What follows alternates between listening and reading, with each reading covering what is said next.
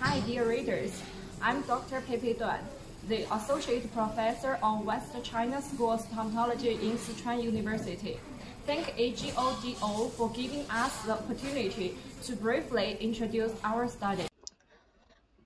The Professor Shujuan and I designed such a study. But why do we conduct this study? Well, nowadays an increasing number of patients with impacted canines appear in clinic. When further examinations are performed, we found the canines are sleeping intact in the maxilla, while the lateral incisors are suffering varying degrees of root resorption.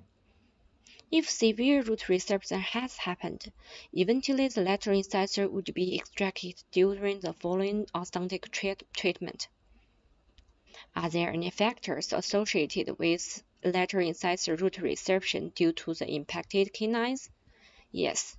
However, most of previous studies on this topic focused on the angle and distance of canine and the reserved lateral incisor based on panoramic radiographs, which may cause inaccurate diagnosis.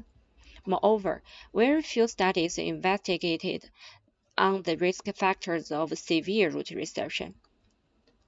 Thus, we determined to use CBCT to investigate the risk factor for maxillary impacted canine-linked severe lateral incisor root resorption, short for SIRR, hoping to provide scientific evidence for early intervention on patients with impacted canines. 82 patients in the experiment group and 81 patients in the control group were included according to the inclusion and exclusion criteria: age and sex of the patient, positions, dental follicles, as well as angular inclinations of the impacted canines were measured in the study. The results were summarized and labeled with asterisks here.